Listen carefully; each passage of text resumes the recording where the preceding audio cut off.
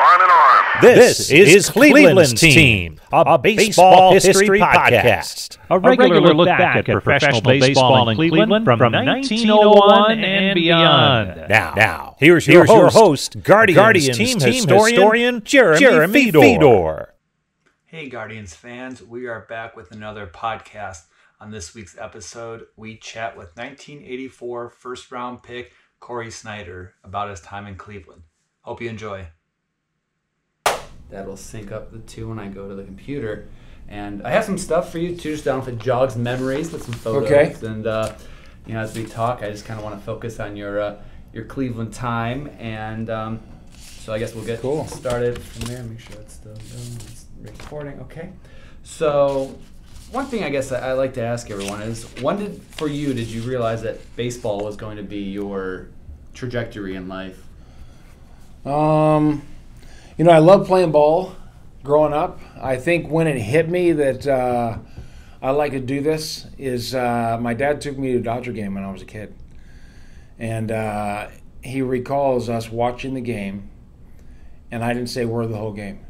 And he was like, after the game, he was like, "Did you enjoy that? You didn't say a word, you just watched the game." And I'm like, I turned to him, and he turned to me, and he's like, "I think I can do this." And that's when I realized, you know what, I love baseball. I was probably 14 at the time. And who'd you look up to then as a young baseball fan? Who were the guys you were watching and paying attention to? We lived in L.A., so went to the Dodger games all the time. So I used to watch, Garvey and Lopes and Say and Russell and all those guys and stuff like that. I used to watch Reggie Smith a lot in the outfield, things like that. But I just in general, just loved the game of baseball. I didn't worry about really who was playing or what was going on. I just liked the game itself.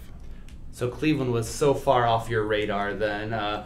Did you know that Cleveland was looking at you as a possible draft pick? I had no idea.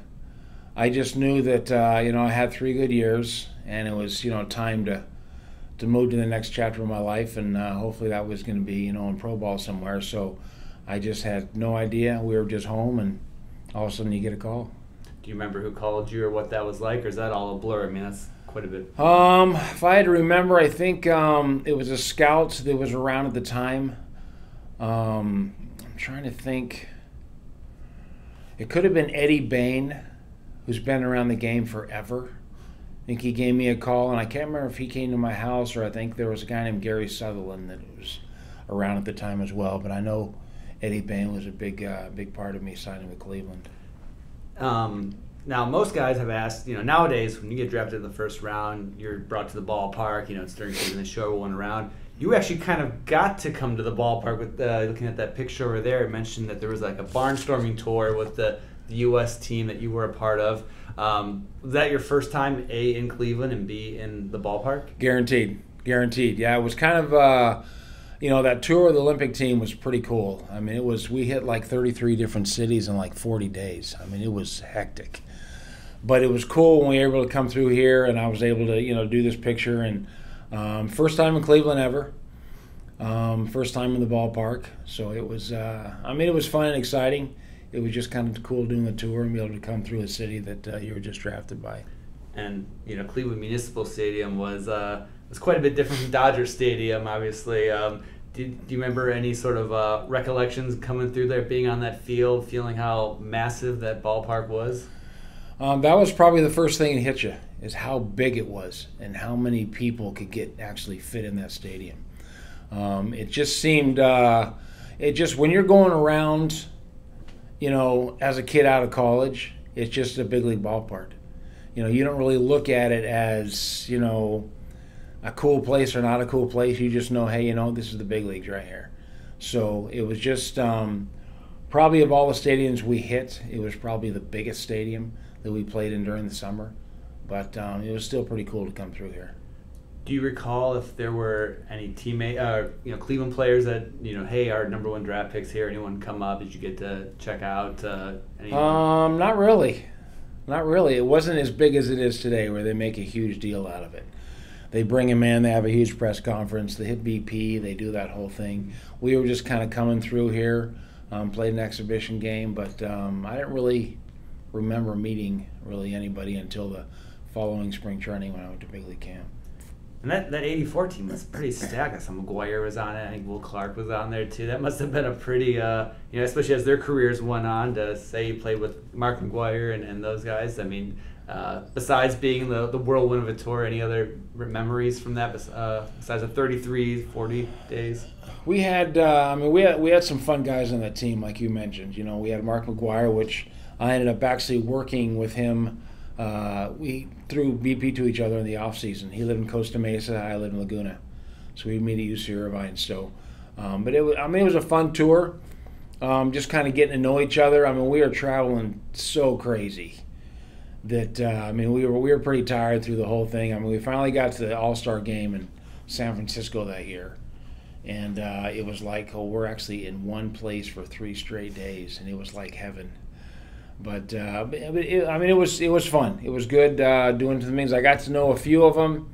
I played the Pan American Games in '83 in Venezuela, so we got to know them there. But it was cool just kind of getting to know each guy a little more personally, and then watching them be drafted, and then watching them kind of through their career, and it was pretty cool.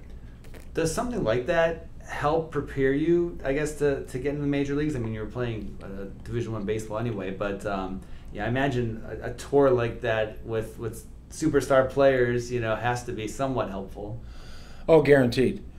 It's just, when you're, I was at BYU, we were D1, but the travel wasn't even close to where it was. So just going from park to park, and the buses and the airplanes and things like that, it did, get you going. Kind of got you prepared some, but then you go back to the minor leagues for a year or so. You're back to the buses again. But it does prepare you just for, when you get there, it's like, okay, now you got to get yourself mentally prepared. You got to get ready for the game. Got to start focusing on certain things. So it was somewhat of a preparation, and I enjoy that part of it.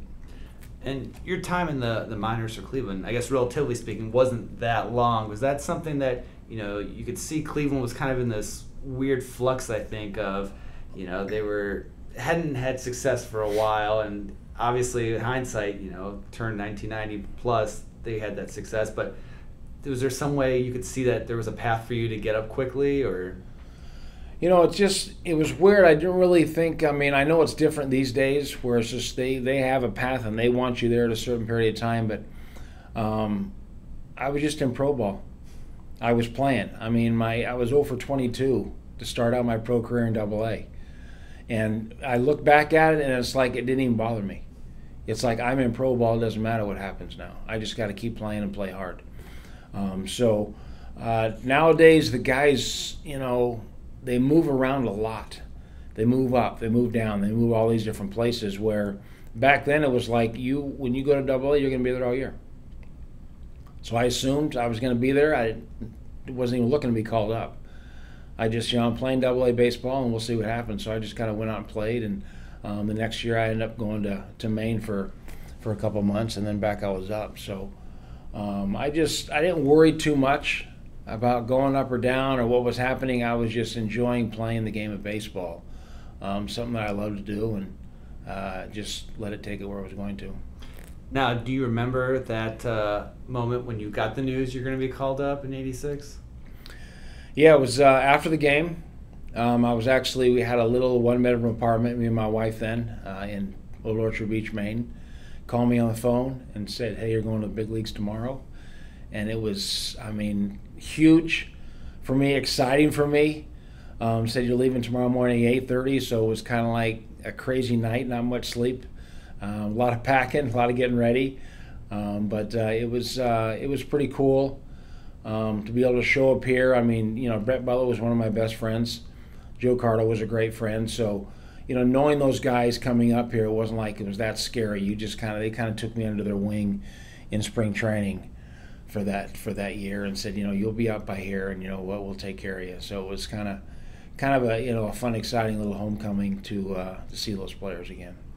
Yeah.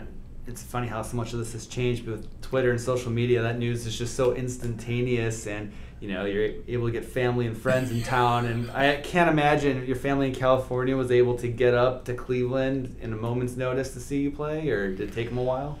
No, they. It was like overnight.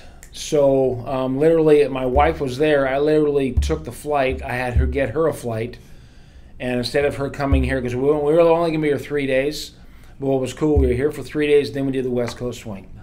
So our families are both in California.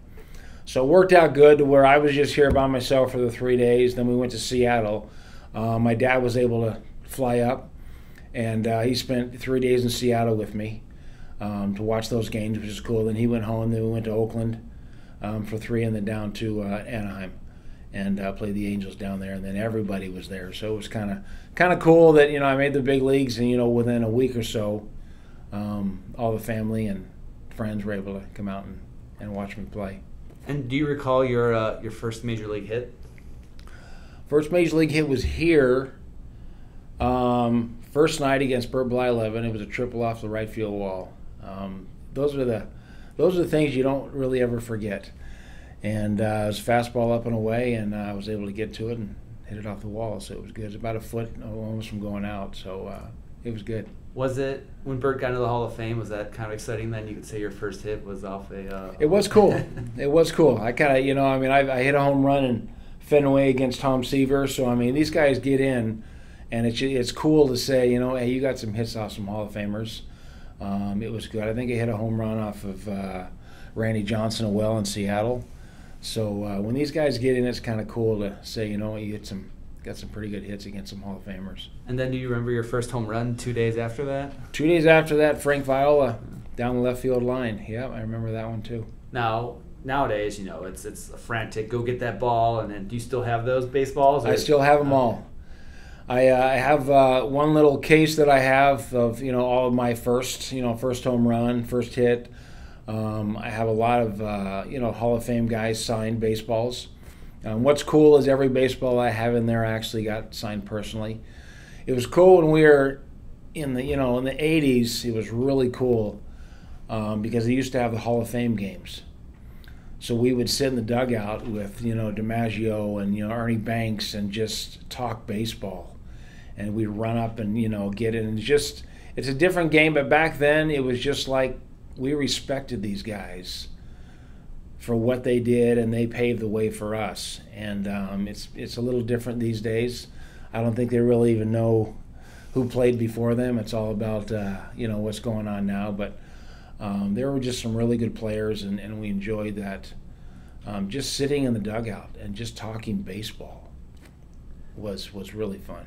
Did that ever seem, I guess, surreal? The idea of just hanging out with DiMaggio and Ernie Banks, it had to have been like a pinch me kind of moment.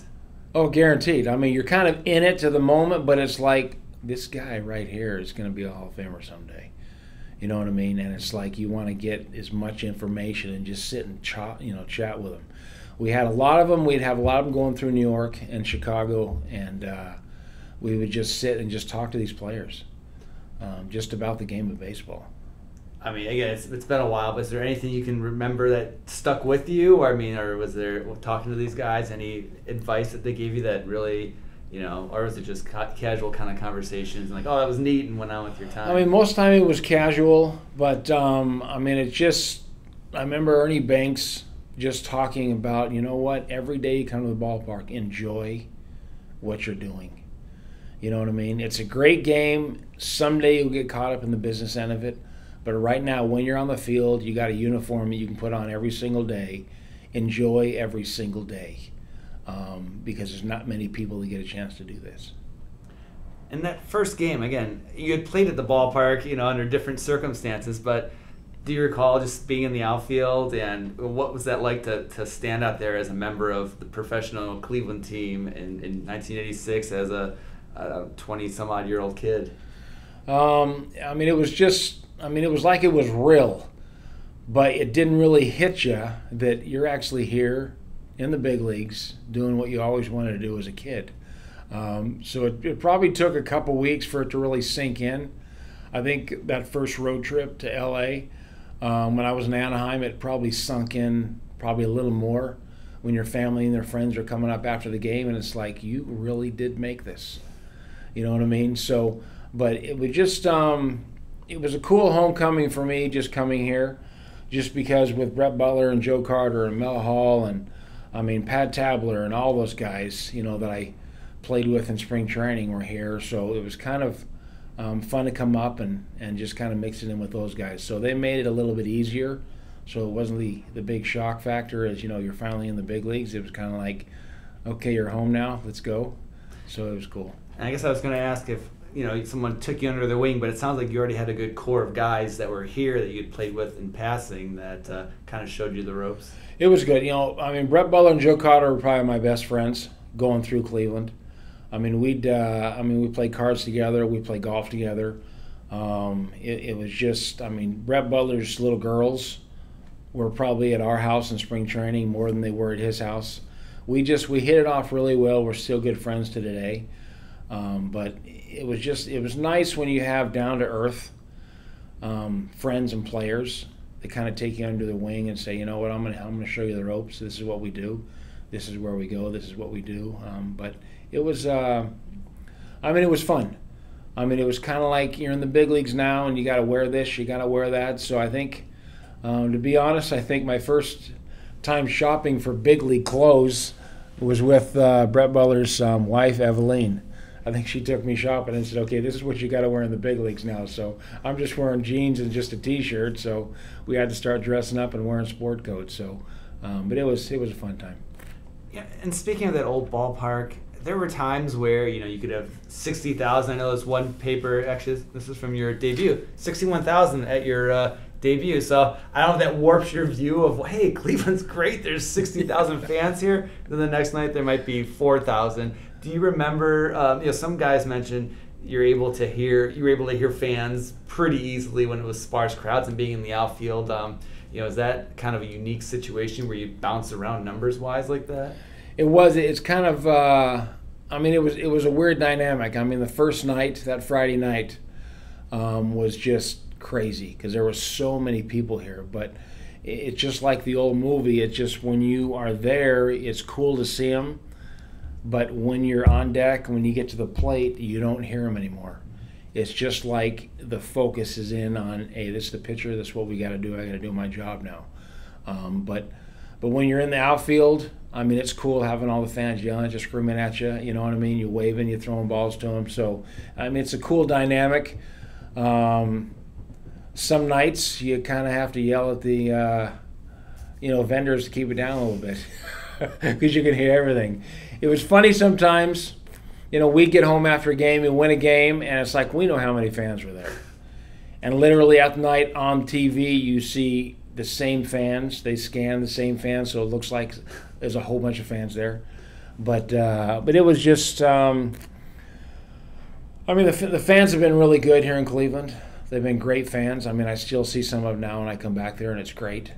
They're just, it was just kind of one of those things. You're just happy to be in the big leagues, and I think we got some really good crowds a lot of times.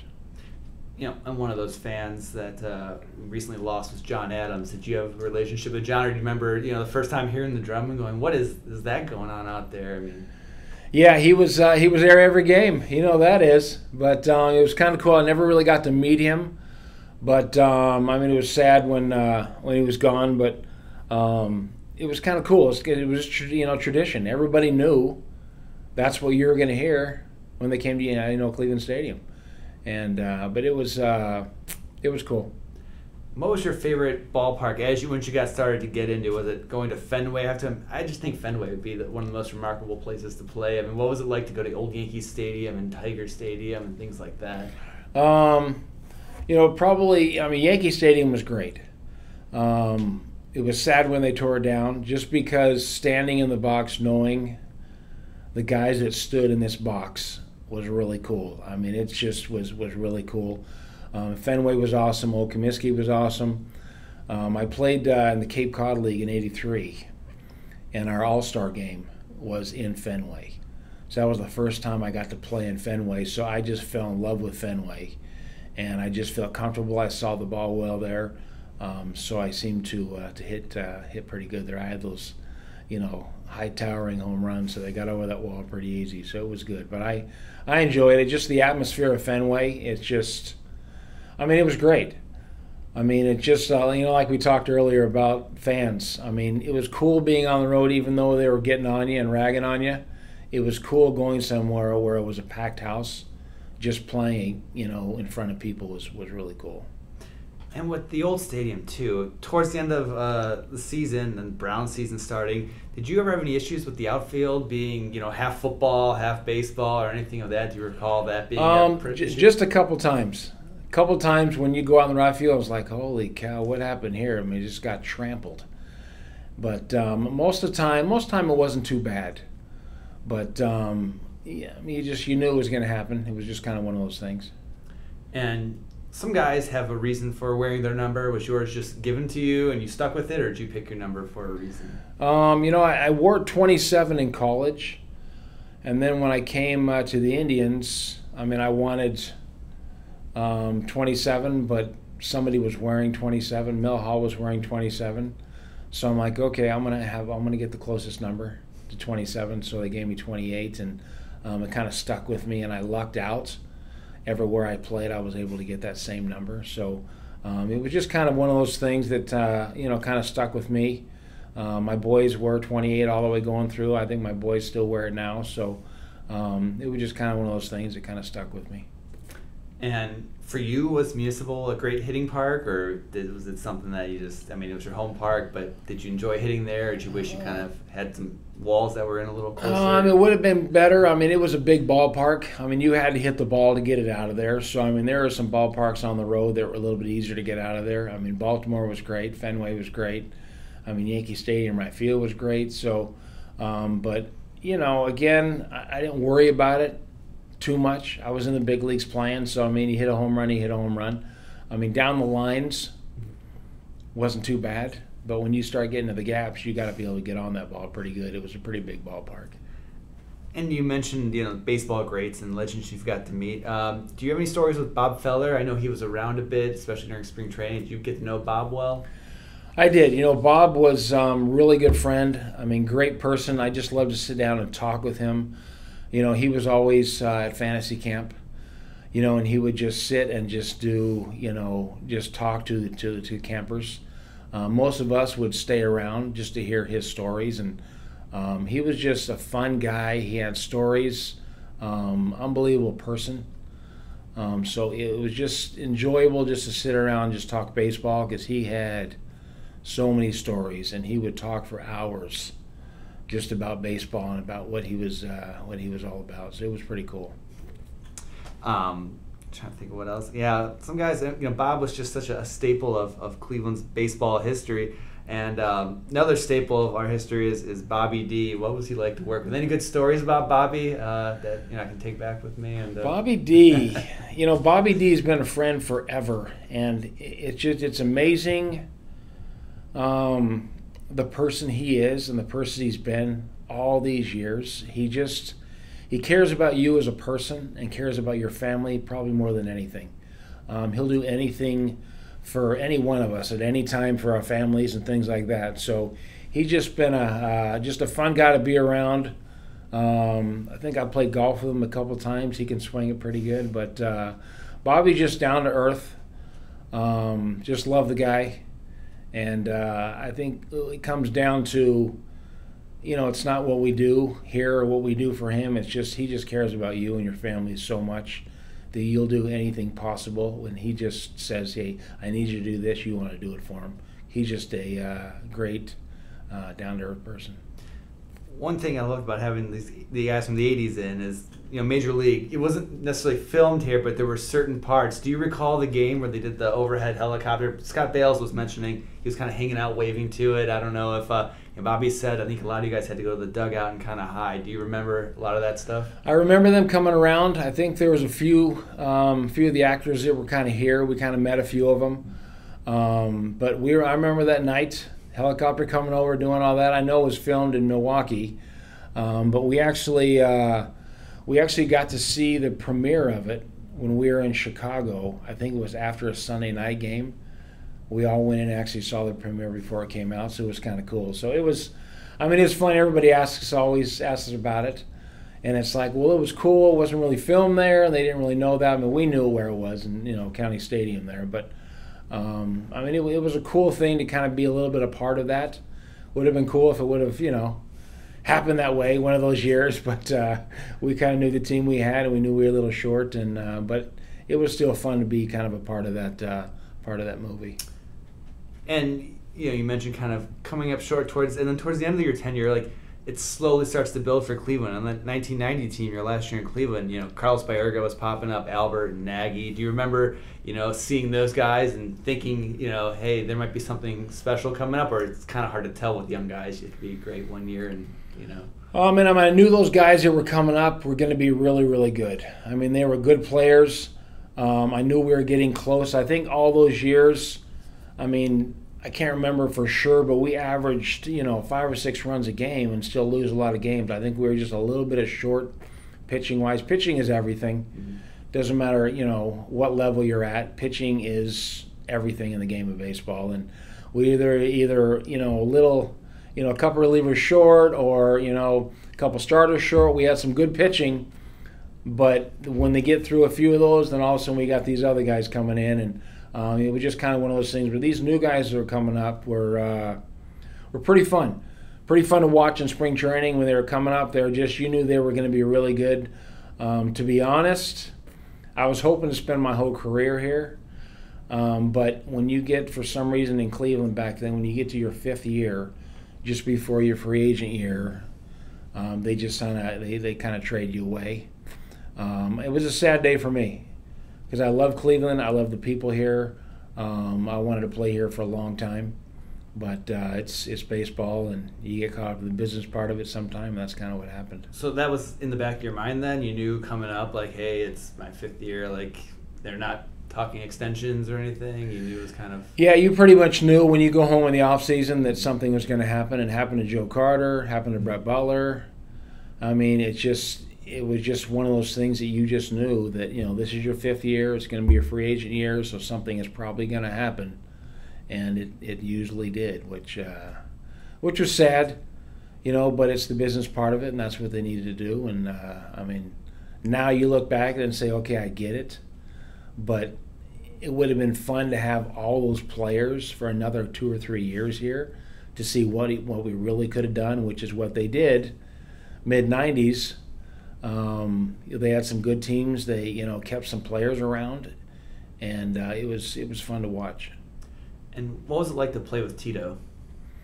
Tito was he was fun. He was fun in the clubhouse, very hard-nosed. Played the game right, played the game hard. Being around the game with his dad for so long, you knew he was going to be good. But it was enjoyable to play with him and just kind of watch.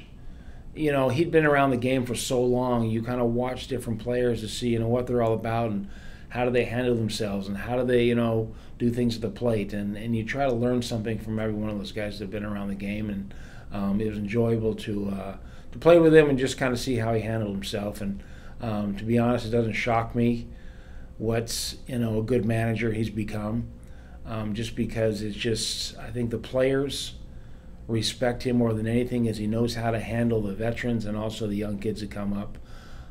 They just know how much he cares about them, probably off the field as much as he does on the field. And when you can get a manager that cares about you that much, he's like a Tommy Lasorda. Things like that really want you to do well. You know what I mean? It's hard, that fine line as a manager, knowing how to take care of your players, how to do certain things. But Tito's done an unbelievable job. He did a great job in Boston, where it was great. But he's done some really, really good things here. And you were part of that team. It was '88 that had I think it was 5 different managers from that club. Again, it's easy to say, oh, look back and what do you think?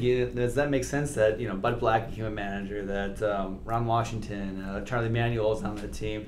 But I'm sure you've been asked that already, but is it surprising, I guess? Or is it, looking back in retrospect, it's easy to see? Or like Buddy Black, he's a good friend. I think he's done a really good job, but he just you watch players and you know which ones are smart, and you can see as managers. I mean, Charlie was just. I mean, I to be honest, I couldn't see Charlie as a manager because he was so carefree and just loved teaching hitting. But when he became a manager, he was unbelievable. And it's just, I mean, he's really, really smart. But when he talks, it's so down to earth that you're like, holy cow, this guy did a really good job. So, I mean, Johnny Farrell, you knew he was going to do something in baseball. And you just see these players, and then it's just, they think and they're ahead of other people more than, the normal guy, because you're focusing on baseball, playing the game, and that's kind of what you do. But you kind of saw in these guys, later in the game, that they'd probably have a chance to move on and do something. Do you ever get tired of signing Sports Illustrated? Was the '89 one that came out? 87. 87. Is that something it's run its course? I mean, is that just, hey, you're on the cover of Sports Illustrated? How many people can say that?